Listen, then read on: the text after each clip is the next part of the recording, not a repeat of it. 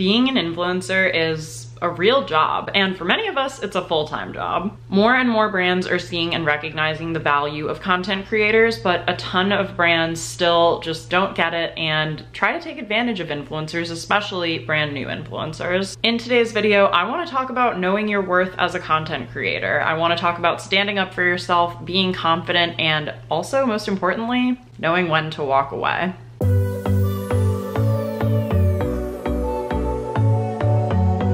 Hello everyone and welcome back to my channel, or welcome if you're new here. My name is Austen and I am a fashion and beauty content creator based in New York City. If you're new around here and are just stumbling across my channel for the first time today, I would love to have you as a subscriber. Just hit the red button down below to subscribe to my channel, and don't forget to turn on your notifications so that you never miss a video from me. Now, I want to take you guys back in time for a second to 2013 and tell you about the first brand collaboration I ever did. I started my blog in 2012, and when a brand reached out to me in 2013, I was totally shocked. I didn't think anyone other than my mom was reading my blog, and at that time, only friends and family that I knew of were following me on Instagram, so this felt like the biggest deal in the world. A very cool online vintage shop reached out to me and offered me, wait for it, 10% off of my order if I ordered an item from the store and then did a blog post about it, and I was over the moon. And so how did I go from getting 10% off of an item in exchange for a blog post to landing 4-figure brand deals as a micro-influencer, someone with just under 12,000 Instagram followers, just over 5,000 YouTube subscribers? Well, that's what I really want to get into today. I want to walk you through a few practical tips and strategies, and also a few just mindset things and things that helped me be taken seriously by these brands that were reaching out to me. So let's start off with just positioning yourself as a professional and looking at yourself as a business owner and an entrepreneur, because that's what you are if you're creating content. The first time that I really looked at my blog as a business was when I got laid off from my role as a magazine editor in 2019 and decided to pursue freelancing and content creation while I was looking for other full-time jobs. And I ended up staying as a freelancer for a year and a half, and that was the first time that I ended up making 5 figures from my blog.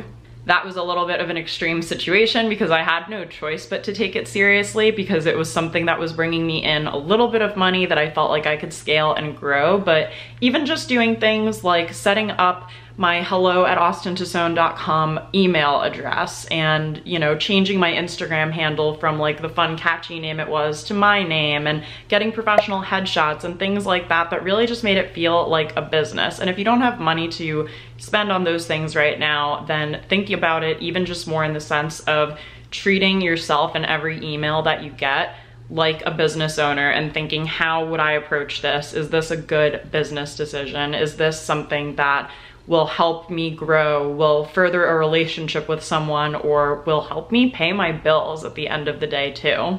In one of my recent videos, I did a deep dive on gifted collaborations and whether or not influencers and content creators should ever work for free. So go ahead and check out that video, add it to your watch later playlist to watch when you're done with this one if you want my full thoughts on gifted collaborations. But I just want to have everyone get comfortable with the idea of asking brands to pay them for their work. It sounds really simple, but it can certainly be a little intimidating, especially if you're a new creator. So if you get an email or an Instagram DM from a brand that maybe wants to send you an item or offer you some sort of affiliate marketing relationship, or just try to start to work with you in some way where it doesn't really feel like they are talking about paying you money to create your content, then here's what you can do. If I get an email from a brand and it seems like they want me to post in exchange for product or sign up for some kind of affiliate program where I'm not actually getting paid for the content creation, I typically write back to them and say something along the lines of, hey, thank you so much for reaching out and thinking of me. If I love the brand or I know the products, I'll mention that in the email, and then say, currently, I'm not able to accept any unpaid or gifted collaborations. Here is my rate for a Instagram post if that's what you were asking for. And please note that this does not include usage or exclusivity, which we'll talk about in a minute in this video. But I would love to find a way to work together if you guys have the budget. And I think this is what really scares a lot of creators is the thought of even sending that email in the first place, which I can totally relate to. But I just wanted to say that there are only ever 3 possible outcomes from sending that email. So the only 3 outcomes to sending that rate are they'll say yes, they'll say no, or they'll try to negotiate. And all 3 are okay. And I think that the biggest thing is knowing when it's okay to walk away. Like, you can tell if a brand is trying to take advantage of you, if they are just calling you dear or by your Instagram handle, or they aren't really using super sophisticated language, or they're not treating it like a business too. Like, there's a lot of different ways you can tell. You'll usually just have a gut feeling if a brand is not serious about their partnership or not treating you with respect and trying to make it a collaboration that works for both sides. That the actual definition of a collaboration is you and the brand both need to be comfortable with the terms that you're agreeing to, and it needs to be mutually beneficial for both parties. And I am the first to admit it can be hard to walk away in some cases. I've recently turned down a few 4-figure brand collaborations myself because they still just weren't worth it to me. And if you're a full-time content creator and you're still small and, you know, you probably got like a handful of brands reaching out to you each month, but maybe it's not a ton, or maybe they don't totally align with you, like is the case with me, I have to have other income streams and other revenue sources outside of brand deals to make a living as a content creator. And I talk about some of my passive revenue income strategies in this video here. If you are a creator who is doing this as a side hustle and you have a full-time income outside of this, it's probably a lot easier to say no, at least at first. And it's really worth it to wait for the brands who are gonna appreciate you and compensate you fairly for your time and expertise and the high quality content that you create for them. Just know that there is so much more value in keeping your standards high with the brands you choose to partner with, whether that means it's a brand that you love or a brand that might be new to you but treats you with a ton of respect. So on the note of being able to walk away and say no, the next thing I wanted to mention is knowing what not to agree to. And I specifically want to talk about some terms that brands like to put in contracts that I think, frankly, a lot of influencers just don't read. If you take anything away from this video, please just let it be to read your contracts. Read them. If there's something you don't understand, circle it, like actually print it out and redline it so that you know what you're looking at and you make sure that you're not agreeing to something that you should be getting paid a lot more money for. So the 2 big words that I would suggest looking out for in contracts are usage rights and exclusivity. By giving a brand usage rights, you give them permission to use it in paid marketing materials. So that could be paid sponsored social media posts, if you've ever seen those on your Instagram feed. That could be in their email marketing campaigns. That could be in Facebook ads or Google ads, or anything where they might be using your image or likeness to sell their product. So keep an eye out for that word. And if you see the word in perpetuity, run for the hills, never agree to that. I would recommend using usage rights in blocks of 3, 6, or 12 months of usage. I really don't recommend going beyond a year of usage for a brand, just because you never know what's gonna happen with that brand. It could get bought by a company you hate, it could get canceled because it did something shady. Even if it's your favorite brand, cap the usage at a year if possible. And then the other thing to watch out for is exclusivity. And exclusivity means that a brand doesn't want you to work with certain competitors of theirs for a certain amount of time. But I would say anything beyond 7 days, especially for my 2 main categories that I post about, fashion and beauty, I'm definitely going to charge for, because I want to be able to work with other beauty brands. I want to be able to work with other fashion brands, and they might reach out to me and ask to work together. But if I have an exclusivity agreement with a different brand, then I can't say yes to this brand, depending on if they've specifically outlined their competitors. For example, if you just were working with Walmart, they probably don't want you to work with Target for, I don't know, a month or so in between. Or they might just list similar things. So if you are working with Chipotle and they don't want you to work with any other fast casual restaurants, try to get them to define who they don't want you to work with whenever possible, because you might not think I don't know, Panera is fast casual, and then Panera might reach out to you and you don't want to get yourself in trouble. So whenever possible for exclusivity, always try to figure out who exactly they don't want you partnering with and for how long. In terms of calculating a rate for those two, unfortunately, it's hard to give me a ballpark because it depends so much on how big their brand is, your audience, the term, the time period, and all of that different stuff. But what I can tell you is most creators I know will either do a percentage of their posting rate. So they might take anywhere between like 20 and 50% of what they would charge to post and apply that as an additional rate to cover the usage.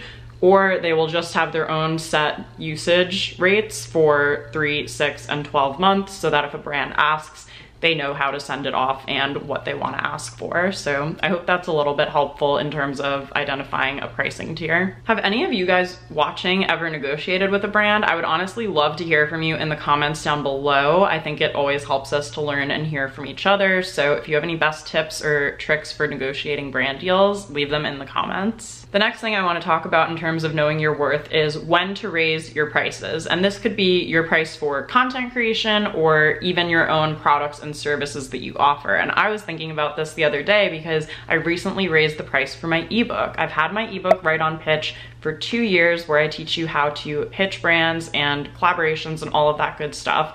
And I had been charging, I actually doubled the price. I had been charging $9 and I raised the price to $18. And here are some things that I did before I raised the price. First, I asked myself if I've acquired more knowledge since I last released it. And since I released it 2 years ago, the answer is yes. In the last 2 years, I've learned a lot more about pitching brands. The next was going and looking at my competition and seeing what they were charging for similar products. And a quick search revealed that I was definitely on the lower tier of pricing for similar products. Another thing to think about is if people are asking you for a discount, and this applies a bit more to products than for services like content creation, but I've only had one person in 2 years ever ask me for a discount, and it's actually normal in business to get a little bit of pushback on your pricing. So if people are just buying it without any question, you might want to think about, is this like too low in terms of pricing? Another big question is, does your pricing align with your income goals? And I think that this one is the one that should be taken most with a grain of salt, because at the end of the day, if you want to make $100,000, you can't just charge $100,000 for an Instagram post if you're like me, at least. So I think you need to think about this realistically and reasonably. And I left my full-time job in April to pursue content creation full-time. So the fact that I already get some passive sales from my ebook each month, as I do mention it in my YouTube videos and blog posts, and have lots of you guys ask me questions about it, it revealed that, you know, I was making sales each month, but the way to make more sales was either to come out with new digital products, which I have also, and to potentially raise the price of my ebook. And that brought me to the last thing I asked myself, which was, can I improve this product? Can I make it better based on what I've picked up, what my peers are charging, and what I've learned over time? And the answer was hell yes, I can. So I just re-released my ebook. It is double the size. It has so much updated information. It's a lot easier to read as well. I've never claimed to be the best graphic designer, but I've learned a lot over 2 years of just like creating different graphics for things, and it's much more legible now. It makes a lot of sense, and I totally stand behind my new pricing and feel great about it. And another way to think about raising your prices is if you are a content creator and you're in a busy season for you in particular, there's gonna be a higher demand to work with creators just like you. So if you are a mom, you just had back to school coming up, you can charge more for something like that.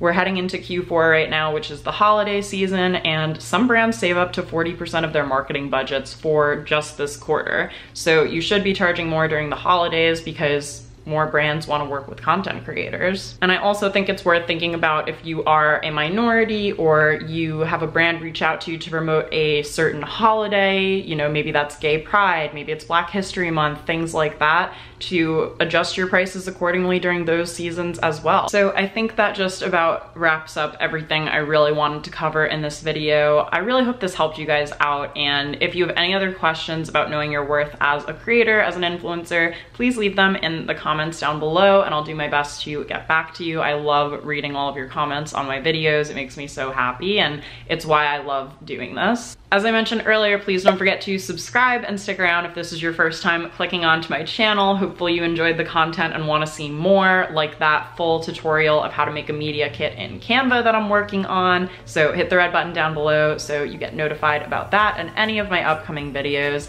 And don't forget to give me a thumbs up down below if you learned something or if this video inspired you or motivated you in any way. That really helps my channel out and tells me what kind of content you guys are enjoying. Thank you so much for spending some time with me today. I hope you have an amazing rest of your day and I will see you guys in my next video. Bye!